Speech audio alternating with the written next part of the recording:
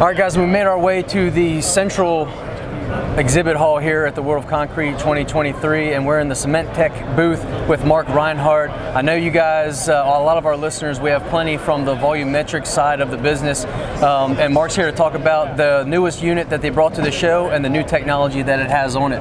Thanks for joining us, man. You bet, thanks. Well, yeah, this is our actually celebrating our 5,000th unit that we've manufactured. We've been around for 53 years building volumetric concrete mixers, so this is our 5,000th one, and we decided to put all the technology on it that we have here. So some new options that we're releasing here at the show. This has full moisture sensors built into the conveyor belt, which is a unique factor that actually will adjust the water on the fly based upon the material, the moisture that's in the sand and the stone. We actually have now a cement flow sensor here as well, so if you would run out of cement powder, it shuts down the machine to avoid any bad concrete potentially coming out of the unit there. This has a full liquid color system on it too, so you can do really precise colored concrete work with this unit as well.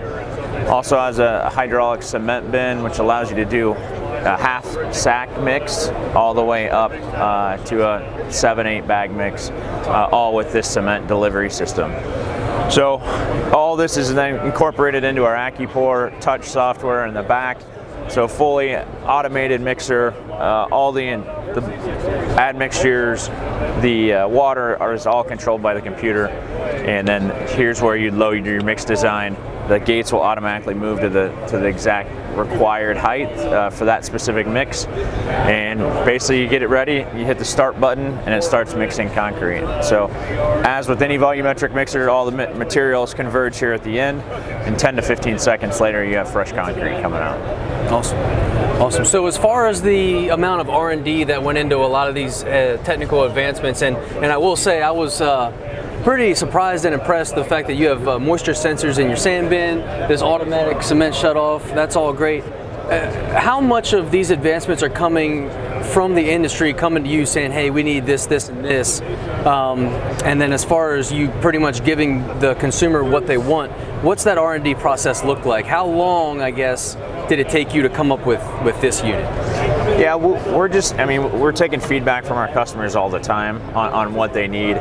You know, we're trying to automate this process as much as possible. You know, with volumetrics, depending on the material, the moisture of the sand and the rock will cause the operator to have to mess with the water levels here. So if we can remove that factor in another area that an operator may make a mistake, you know, and automate it and let the computer do the work, that's ultimately what we're looking for, because it's hard enough to find a driver to drive anything right now, right. More or less a mobile concrete plant. Right. So, you know, we're trying to use the intelligence of the computer to try to eliminate as many potential mistakes. So it's the feedback from the customers that we get to then it goes into these developments, and you know, always trying to have something for World of Concrete is new to show off. This also does have a camera package, so we now have full 5 cameras all around the unit with a monitor up in the front to be able to monitor the driver as well as help them see around the truck as well.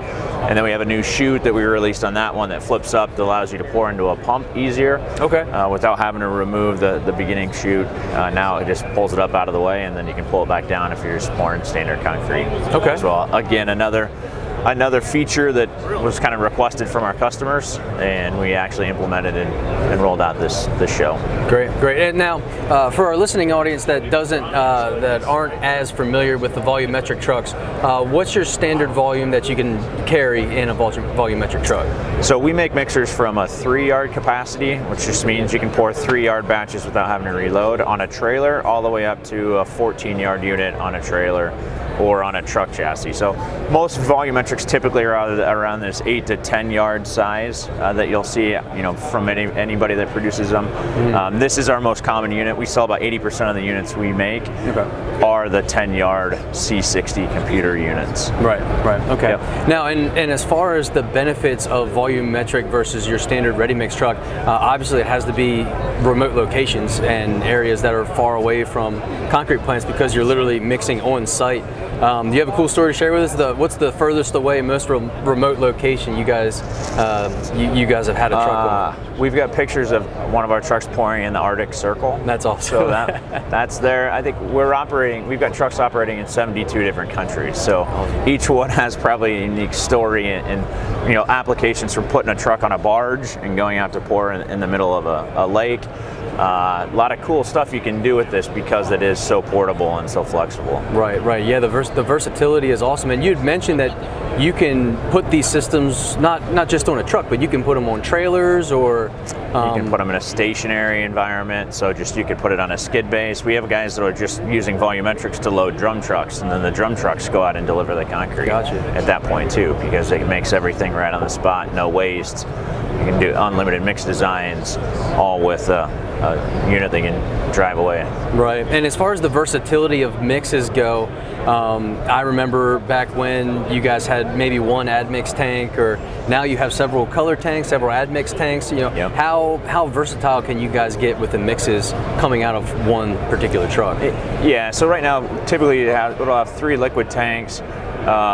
You could also do admix with the color systems that we have. It's just, as concrete grows and expands and evolves, we've got to evolve our trucks to meet up with the current demands and needs of a specific application or mix design that's required. Right. So we've got to find new ways to do things. The whole carbon piece, now we're working with some companies of how do we inject carbon into the volumetric mixer that then could potentially reduce 10% of the cement powder going into it. Right. It is more of an environmental benefit that we already have now. I think a tremendous environmental impact with us, with the zero waste, less water, less emissions, right, with volumetric mixers. So yeah, keeping up with the industry is what we have to do to stay on top. Right. Well, you guys are doing a great job with it from everything that I can see. Your trucks look amazing, and the technology that's in them is certainly innovative, and that's what we like to highlight here on our Add 10 Gallons Concrete podcast page. Y'all stay tuned. We'll continue to walk the floor and bring you everything that's cool and noteworthy here at the World of Concrete 2023.